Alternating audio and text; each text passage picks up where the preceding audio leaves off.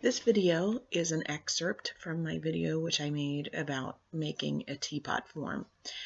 In this video I want to show you specifically about two types of lids. The first one is the one on the left where the lid is domed, it's thrown upside down, it sits in a gallery that is slightly recessed. The other type of lid also has a gallery which is slightly recessed, but this lid is thrown right side up with a little flange that sticks out. In both of these, in this video I show both of this style of lid. If you want to see more about the teapot, please check out my teapot video, which I'll put a link to in the comments.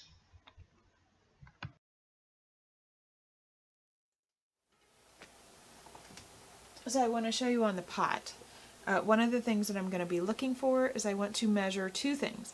I want to measure the interior of the hole and then the interior edge of the gallery. So let's start with the interior of the hole.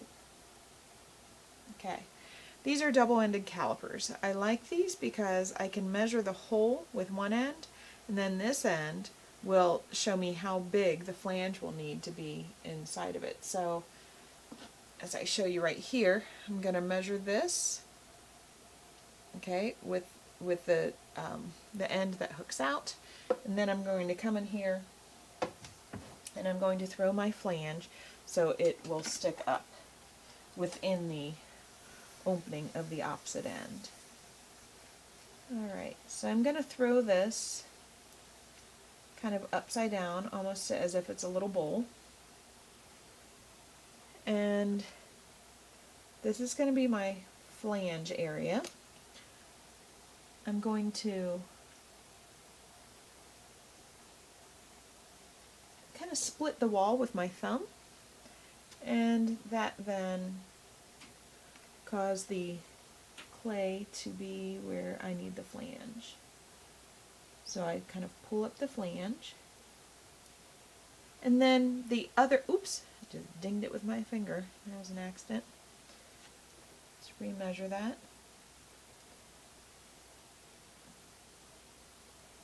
Okay, now the other measurement that I need to measure is going to be the gallery itself. I need to measure how big the flange is. So as I look here, I'm going to use that to measure the internal gallery, and then the lip of the lid will need to go out and fit with that. So right now it's just a little bit bigger than I need it to be. I'm going to push that in a little bit, compress that rim, and there we go. It's just a smidge bigger, but I'm going to go with that right now because I'd like for that to be just a little bit larger than I need it to be. Now when I cut this off, I want to be careful not to cut you know, through that bottom, so I'm going to go a little lower than I think I might need to. I'm going to cut almost all the way through, but I'm going to leave it attached right in the center, and then I'm going to do another cut just below that. And this is just like when I make the minis. I refer to this as you're making a clay bat. So my upper cut, about 1/8 of an inch above it, that was the cut where the bottom of the lid will be, and then that little clay bat is so when I lift it up and take it off the hunk of clay, I don't mess it up terribly. Now of course you could just throw this right on the bat and not lift it off the bat. But again, I'm trying to conserve a little time and energy.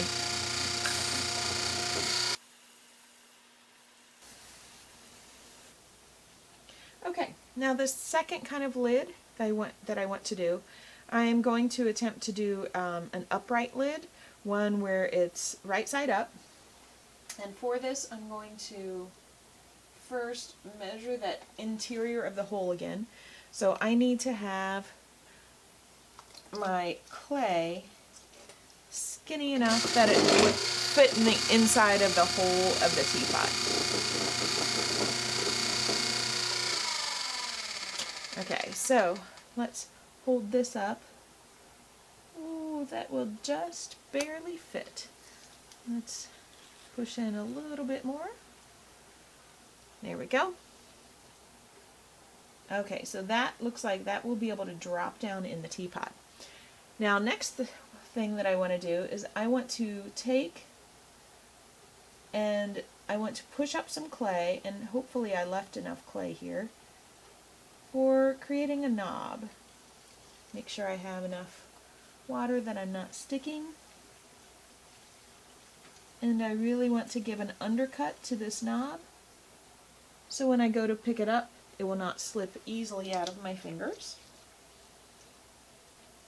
Okay, and then lastly, alright, I'm going to straighten that back up again so it still fits. It got a little skinny. It got a little fatter than I intended it to be.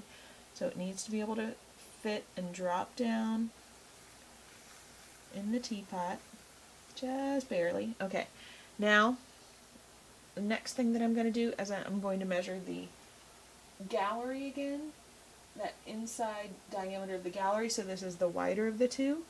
And then I'm just going to take the edge or the rim of the lid, I'm going to thin it, and then I'm going to make it go horizontal. Because this will be the part of the lid that will actually sit on the gallery. This is the lip of the lid that will sit right on the gallery of the pot. Okay, and I went just a little bit bigger than I needed to, but that's okay. I can always trim it to be exact when I'm trimming.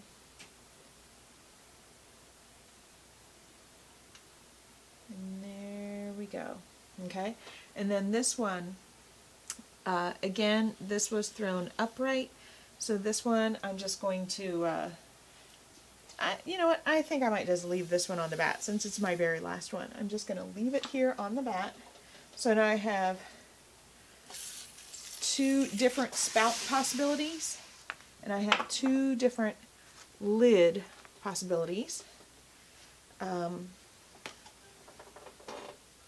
This kind of lid, and then the other kind of lid, which is the one that I threw like this. So it was upside down like a little bowl with a split rim. So I'll let these things get leather hard, and then I'll come back and I'll show you how I trim them. Okay, now that I have the foot of the teapot trimmed, now we can address the lids. So this is the lid that I made last night, and it is the one where it was made upside down like a bowl, and it will fit into the gallery like that. Now what I need to do on this lid is I need to trim this away, and then I'll put a knob on. Now you can trim it with it just on a bat or on the Giffen grip itself, but I am going to put it on the I'll put it on the teapot, and I'll hold it in place with the Giffen grip. And the nice thing about putting it directly on the teapot is it really will help to keep it nice and secure, and you usually don't end up by damaging anything.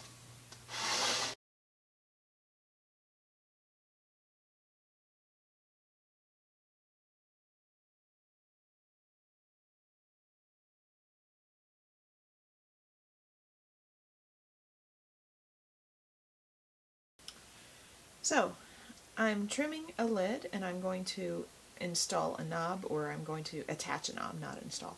I'm going to attach a knob like I did onto this lid, and I'm just going to use some of the clay that I just trimmed off because I know it's going to be the same moisture. It's a little bit more plastic than leatherhard, so I'm just going to kind of slip and score and attach that onto here.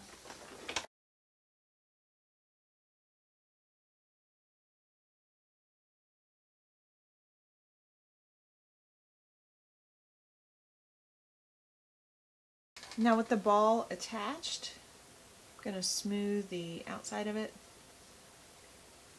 with kind of the back of my nail. I'm using a small amount of water as I feel like I can get away with.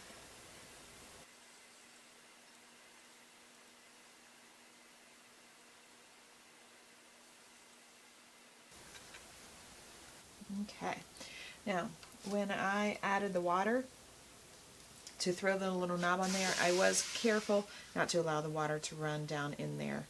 I don't want to get my lid stuck. So that is one style of lid and how I would finish that off. Now the other style of lid, probably shouldn't have touched that there, the other style of lid was the other one that I threw last night as well, and that was this style where it drops down in there. Now, looks like it's not exactly dropping down in there. I'm going to have to trim some of that off. So I'll flip this upside down. At least that looks like it's fitting well. It does appear though that the part where I'd trimmed it away has a bit of a flange sticking out, so I need to just trim this off straight. And this part right here, I just need to tidy this up.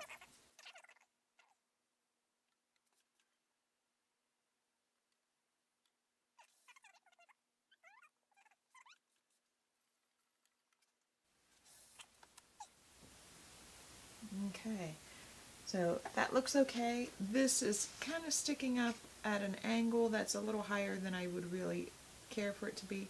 So I'm just going to kind of push the angle of the lid downward some. It's still plastic it up enough that I can do this without.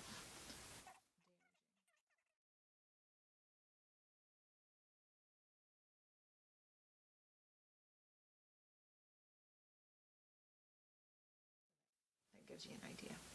Okay, so that's my second lid. I do hope you find this demonstration of lid making to be beneficial, and leave me any questions in the comment section if you have any. Good luck!